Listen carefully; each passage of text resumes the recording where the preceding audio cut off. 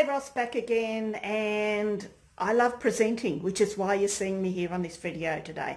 Now, one of the things I wanted to talk about was that recently I did a survey of business women in a couple of Facebook groups, and the question I asked them was, what is it that stops you from presenting? And the answers did not surprise me. Over and over again, I got the theme of nerves and anxiety.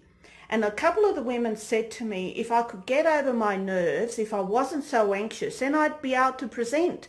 And do you know what my answer to that is? Take on the nerves. Use them as something that keeps you on your toes.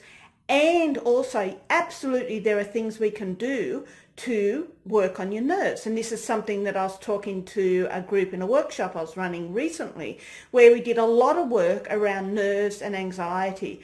And you know what I made these people do? I made them get up in front of the group and talk to us.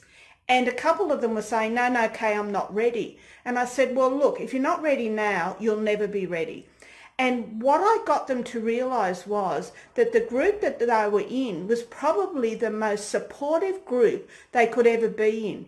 Because this group, they knew each other by then. We'd worked together for 2 days.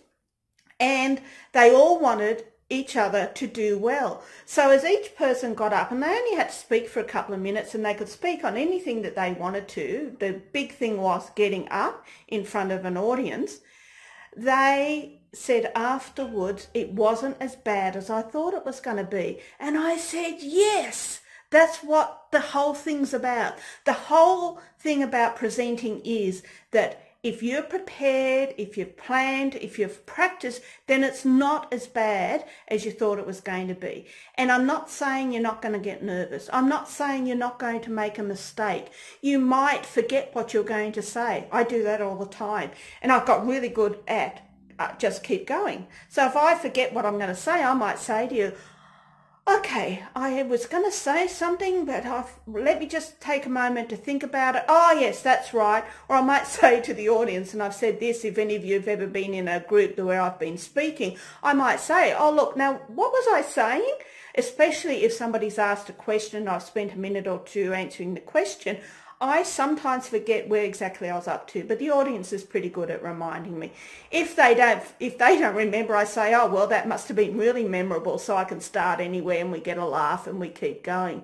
Now, that is something else I will say about presenting, is have fun. It doesn't have to be like this very staid presentation. Be yourself. The audience is going to relate to who you are. They are going to want you to do well. And when I first started, I used to say at the beginning, I'm feeling really nervous.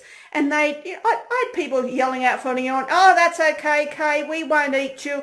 And I thought, well, that's the reality. They're not going to eat me. And I survived. So I've done lots of presentations. I've run workshops. I have survived all of them. And I'd come back to that old statement, if I can do it, anybody can. But I will put a rider on that as long as you've planned and practiced. Because if you've planned and practiced, then you're going to be able to do it. So I hope you found this useful. I look forward to seeing you on my next video. Don't forget, give me a thumbs up down below and also subscribe to my channel. So as I said, Kay Ross from Kay Ross Biz, thanks very much for being part of my audience today. Bye.